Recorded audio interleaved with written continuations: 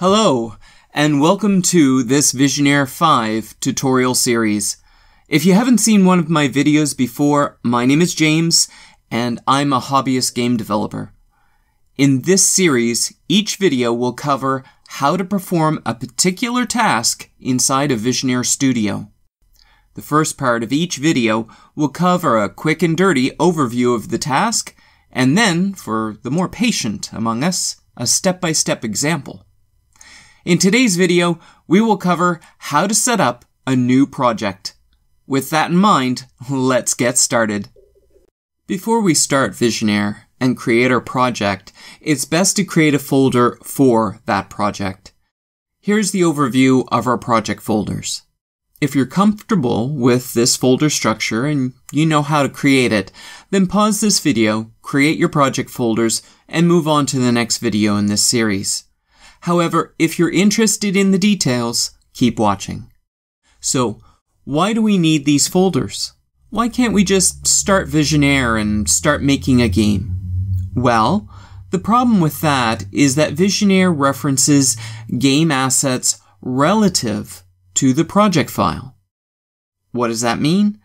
It means that Visionaire will not import any files below the level of your project folder.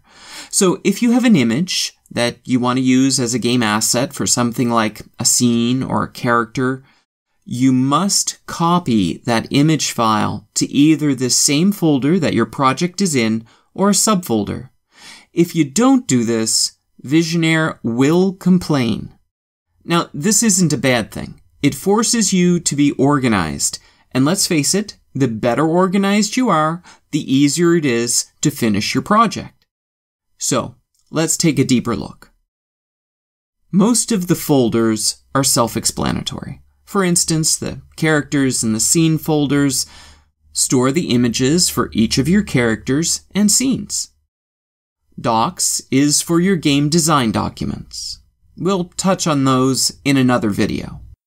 Interfaces may be the only one that needs a little explanation, and this folder is for your GUI or graphic user interface images. For instance, images for your inventory, item icons, mouse cursors, and fonts. All would be stored here.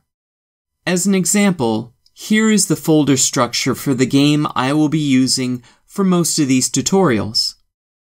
Notice how the subfolders group characters and scenes. This game will have two characters, one that is a chef and the other a customer, and two scenes, one inside the shop and the other outside in the eatery.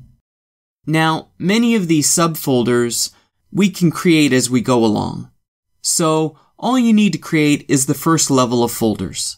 Future tutorials will take care of the rest. So, as you can see, it's fairly easy to start a new project. Thanks for watching. If you enjoyed this video, and you're not already doing so, check out the playlist for this series.